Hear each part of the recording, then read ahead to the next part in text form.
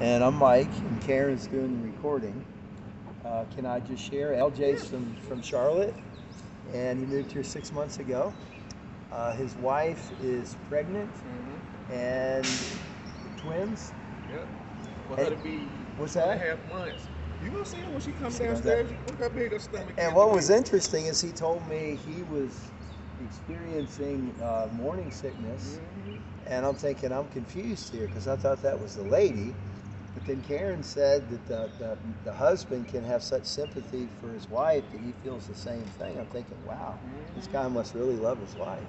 Oh, man, I try. We got 8 kids. Rebecca had 10. You got 8? Well, have you been sick a lot? Yes, sir. Every day.